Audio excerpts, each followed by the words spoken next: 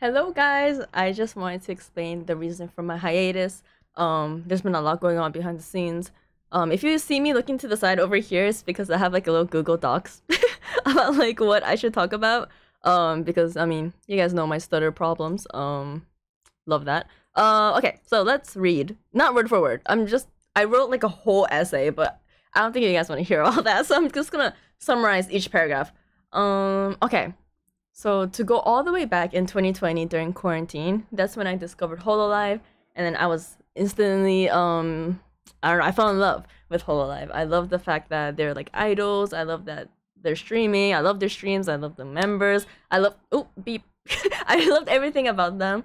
And I was like, oh, I want to join so bad, but at the time I was 14. You have to be 18 to join, or even apply. So I was like, aw shucks. So I didn't even have like a PC or anything, so I decided to make a little Instagram account where I posted little clips, and then I was like, ooh, I have my own little community. I hit like 1,000 followers, and I was like, oh, I love this. And then during sophomore year, I got my first ever PC, and then I was so excited. I started streaming on Twitch, but the whole format of Twitch and then the community. Sorry if you hear like background noises. I don't think I can block that out. But anyways, the whole format of Twitch I wasn't really a fan of, but I did have like my little regulars that would show up, and then I really enjoyed it. So I moved to YouTube.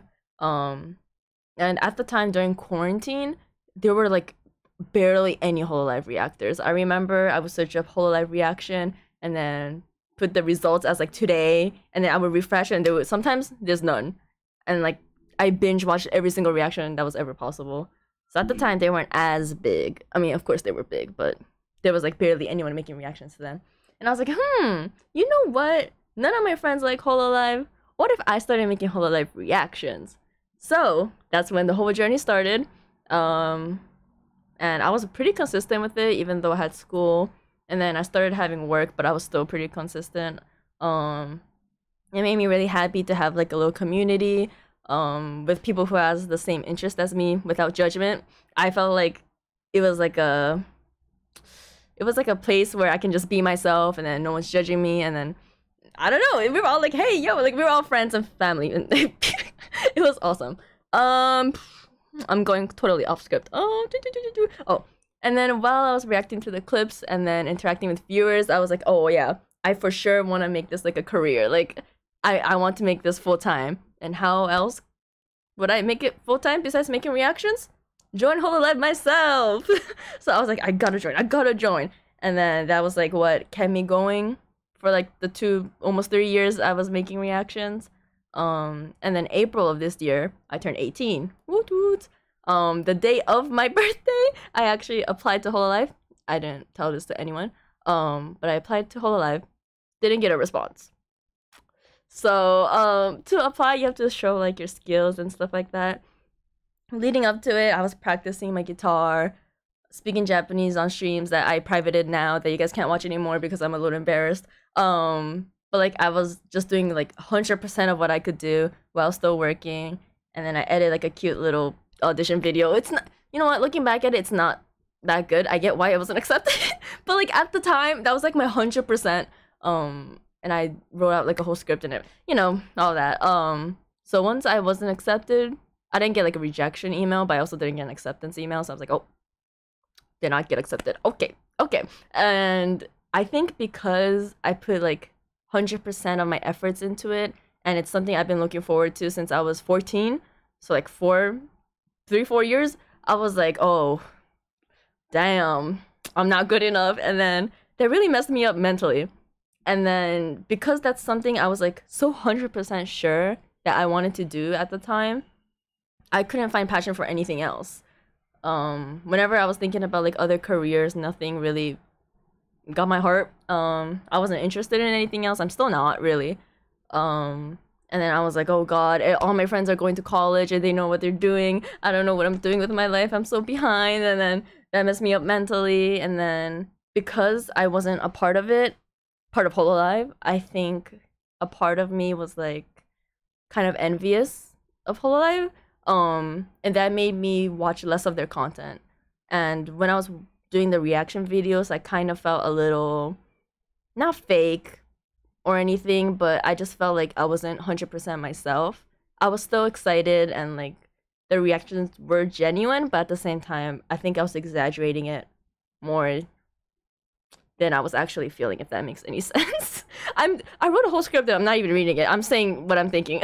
But yeah, I wasn't really as passionate about whole life as I used to be with like the years of making reactions, just because a part of me was a little grumpy that I didn't get into whole life. Um okay. And then I was like so in my head, and then when I'm usually down like that, I also get pretty impulsive. At like multiple points during my break, I was so like on the fence of just deleting my channel as a whole, or my Discord. My Discord I almost deleted like 10 times probably. My whole channel probably like 3 times. I was right at the button. I was like, no, I shouldn't. And oh my god, I'm so glad I didn't. Yeah, when I'm upset, I tend to do impulsive stuff, like just delete all social media and go like, I don't know, missing, or like cut off friendships, or I don't know what it is. Gotta work on that. But yeah, I'm so glad I didn't. And then I came to like a realization recently that ever since I was little, what I've always been passionate and interested in is making content.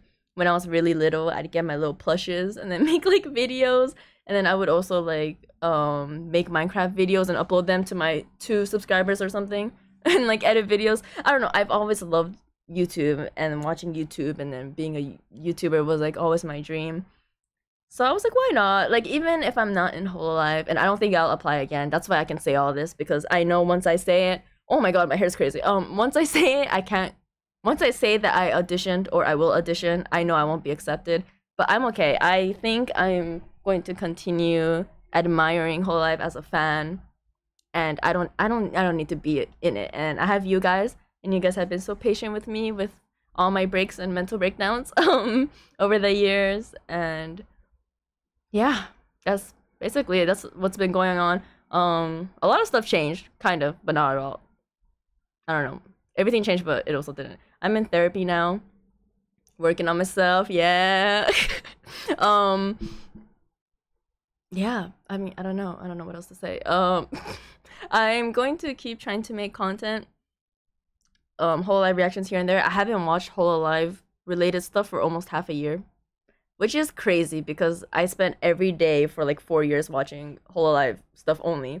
I've watched clips here and there, like very rarely. I watched like 2 songs that came out, and that's basically it. So, we can make little videos reacting to the stuff I missed. But I also want to make non-Hololive related content, maybe less Hololive related content than before.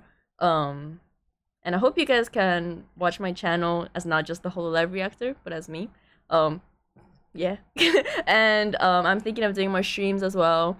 The new Life is Strange like sequel came out, so I want to play that on stream. And yeah, we'll see how the channel goes, but I'm not throwing you guys away.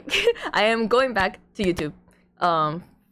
Yeah, as of now, I don't have memberships open, and I think for a while I'll keep memberships off, because memberships kind of give me like a pressure. Oh my god, I hate the car engines. I don't know if you guys can hear that, but it's making me like so distracted. But what was I talking about? Oh my god, shut up! Can you guys hear that? Okay, I might just be overreacting. What was I talking about?